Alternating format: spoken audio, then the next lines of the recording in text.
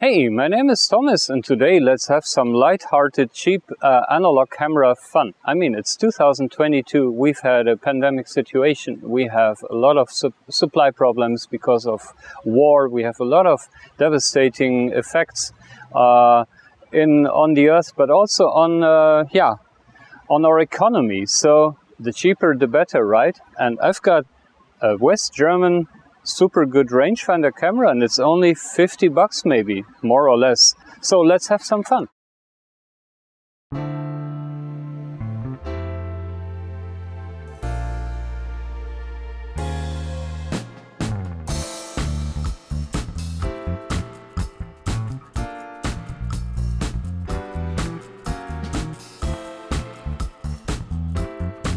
They don't want to look on me.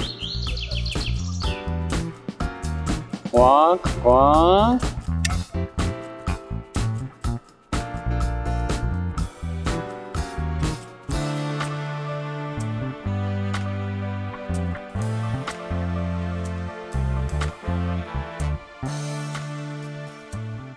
So the camera I've got with me today, it's called the Zeiss-Ikon Contessa LKE. Contessa sounds a bit like, I don't know, the old age, La Comtesse or something like that. I don't know what they meant with this name. Make it sound posh in the 1950s way, maybe. This camera actually was produced since 1962. The whole line was made until around 1970. And this is sort of the top line model. It's got a rangefinder, coupled rangefinder. It's got a built-in light meter, and it's even got a display for shutter time and aperture within the viewfinder.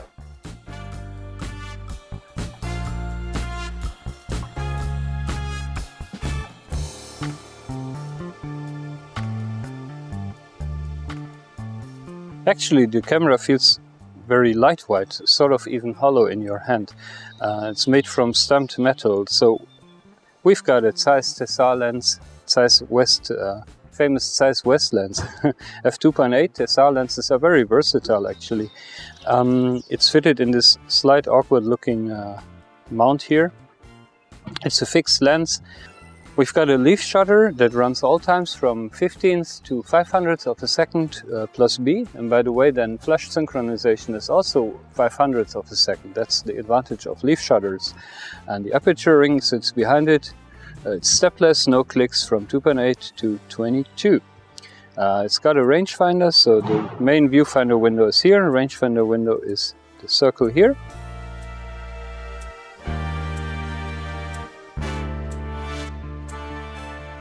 And behind this plate there sits the selenium light meter. The advantage of selenium meters is they don't need any battery. It's sort of a very early version of a solar cell. Normally they don't work that well after 50-60 years, but this light meter still works very well. And you have a light meter readout here, but you also got one in the viewfinder. Here's your flash mount and a hot shoe. The shutter trigger, and here is your frame counter, which you have to manually reset. And here you wind your film. It's kind of a funny design. And down here is the rewind. So this you have to press and then you can rewind the film. Apart from that, no more features. But note the beautiful chrome plating of this camera. Very, very 60s design, also these stripes. Yeah, it's kind of a really cool camera, I think.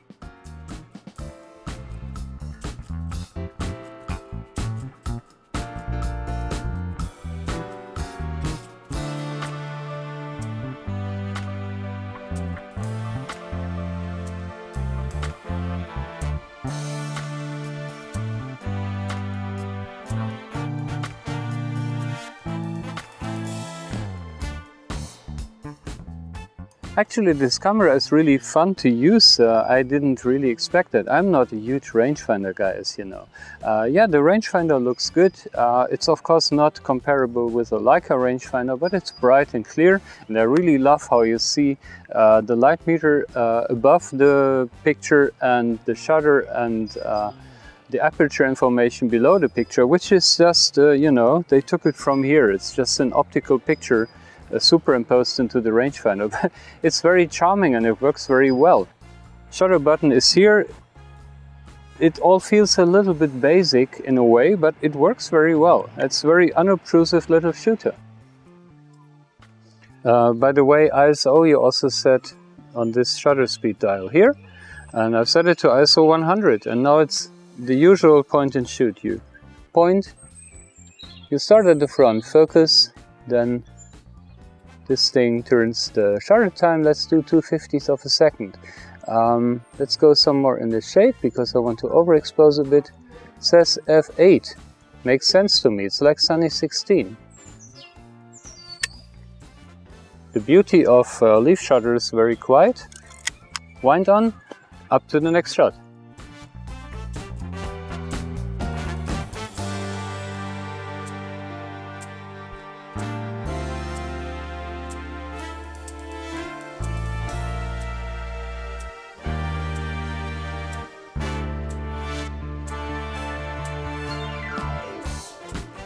These small rangefinder cameras were pretty common in the 60s and also in the 70s, basically until autofocus cameras were introduced, which was in the very late 70s. And this Zeiss-Ikon camera series, they had a lot of viewfinder cameras, but the LKE with a rangefinder, that was a very welcome addition to make it more fun to shoot, because focusing is critical, you know that. And Zeiss-Ikon, they lost their camera business in 1971, I think, or 72. They stopped all camera production because sales were so slow. I don't think that these cameras were the main problem, but more the very cluttered range of SLR cameras that they offered. And the Japanese cameras were just more innovative at the time. And this camera also was pretty dated because today we find the selenium meter is something very cool. It doesn't need a battery, but back then it was regarded as something that is prone to fail and not that accurate.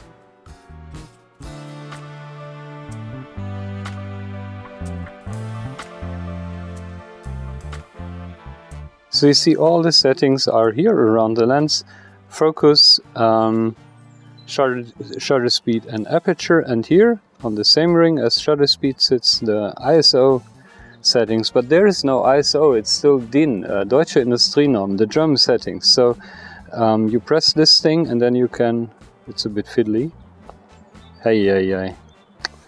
You press it, wait, take two fingers, press one, turn the other one, now I see it turns. ISO 100 is 21, I always like to give it a little bit overexposure, so I put it on DIN 20, which is like ISO 80. And yeah, once you don't press this thing again, then it's locked. Now it's very easy, everything works very smoothly. 2/50th of, no, let's go 500th of a second and do a bokeh shot here.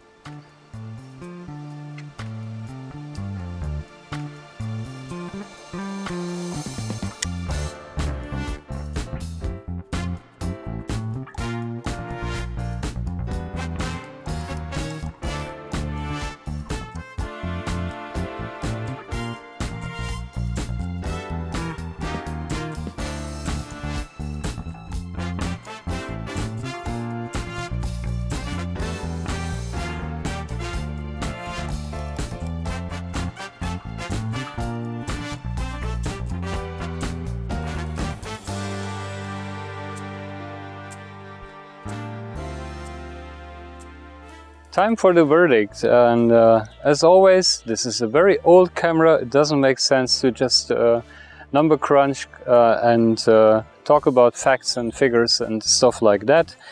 This is all about emotion as well. One thing I noticed is many people, when I was shooting this camera, many people reacted very positively to the styling, because it is so kind of quirky and it's so 1960s, and it looks like from an old sci-fi movie. Could be in Star Trek original series or the German Raumpatrouille Orion or something like that, with beautiful chrome plating and this glass window here. It looks super classy. And the feature set isn't bad either. I mean, 500th of a second sounds slow, but many old cameras have that, and it's also the flash sync time. So maybe you want to try flash photography. Maybe I should make a video about that. What do you think? Lens is very good. Tessar lens, you know them from many other cameras. This is a very good Tessar lens, super sharp when stopped down, and at open aperture also pretty beautiful. So overall I like it a lot. It's not an SLR camera, it doesn't try to be an SLR camera. Keep in mind, these old rangefinder cameras have a horrible close focus distance of around 1 meter.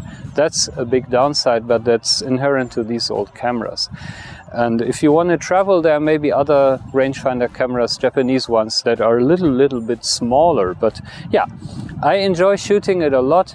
If you buy a camera like this, make sure that if it's got a light meter, that the selenium meter still works somehow. Otherwise, yeah, it's meterless. It's half the fun. Only 50 euros buys you a camera like that, and that's of course a great advantage, because if you shoot it, your images won't look that different from Leica M6 pictures, believe me. So overall, highly recommended for those who like this sort of cameras and want to have some light-hearted fun in analog photography.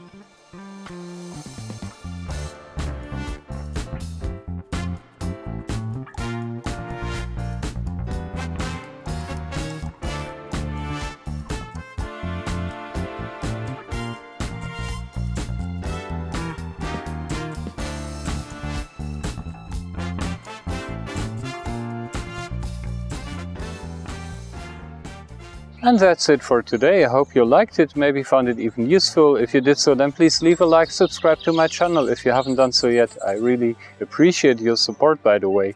And if you've got any questions or comments about old cameras or photography in general, write something down in the comment section below. I love to read all your comments, and I will happily answer every single one of them. You know that. And you hear the birds singing here. So, have a great time, have a great day, live long and prosper. And I'll see you in the next video. Bye.